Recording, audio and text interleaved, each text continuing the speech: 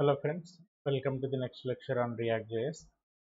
The previous lecture we have seen how to create a HTML components using React.js, and previous lecture we have seen under root tag, under root tag we have main tag, under main tag we have subtags, and we will be using this is like React.create element. This is too complex and it is not good way of writing the code.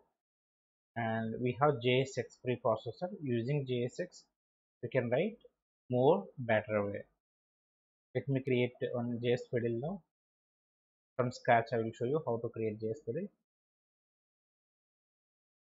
Select the first link, and here don't select anything, and go to resources. Here look for React. Select the React, add it, and one more thing we are going to select React, and React DOM I have selected. Add React DOM and copy this HTML code from here.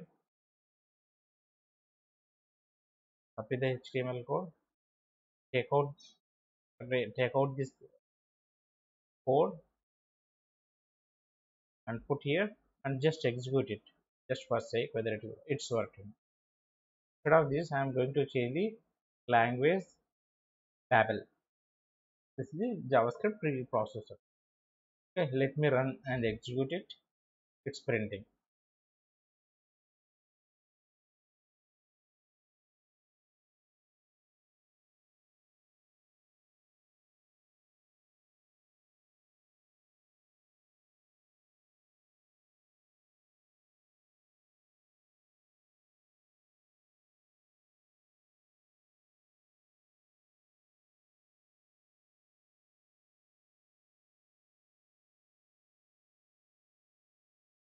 Just observe here, it is printing everything. Now what I am going to do is I am going to use JSX preprocessor of this.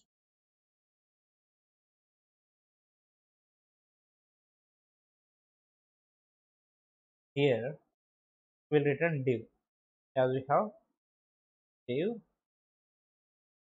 Under this div we will add two h1, one h1 and h2. That is h1, one h2.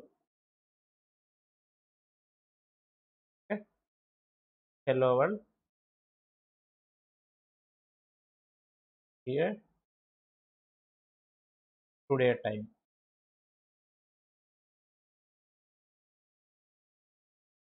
Let's print run it, see whether it is working or not. It's not working. What we will do, we don't have to call this function like this.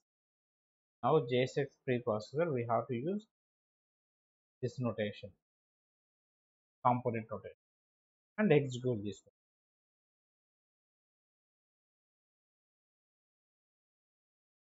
one. Return div h1 h2. Everything is fine.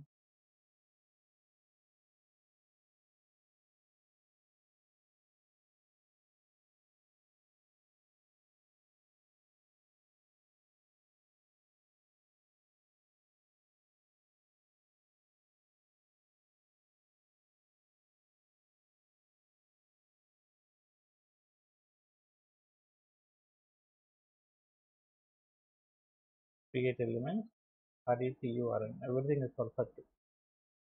Oh, here one extra brace is there. Yes, it's working fine. We did a mistake. We have added extra brace because of that. It didn't work. Here we have written one main div, under that we have h1 h2, and that we are printing under create element. This is a tag. This is JSX preprocessor. This is just like a HTML code. This is simple compared to this code. Okay. Next, what we will do, we need to print the today's time. How we will print? We need to use braces, date, and run it. It's printing the today's date, and it is working fine. Next, what we will do, we need to how to add the change the color. Hello world color I wanted to change. For this I will create one color CSS class. Want to put some pink color. I have created a class name. Here color equal to pink, and we need to get this value. How we will call? In normal HTML we'll put like a class equal to pink color, and this won't work properly here. We need to specify class name.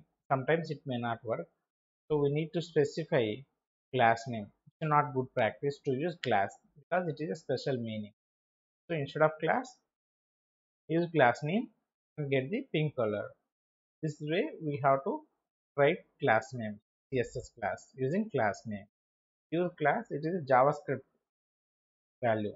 We don't want it. We need to use class name. Using this, we are printing the color as well. Okay. Compared to this code, this is simple now. Thank you.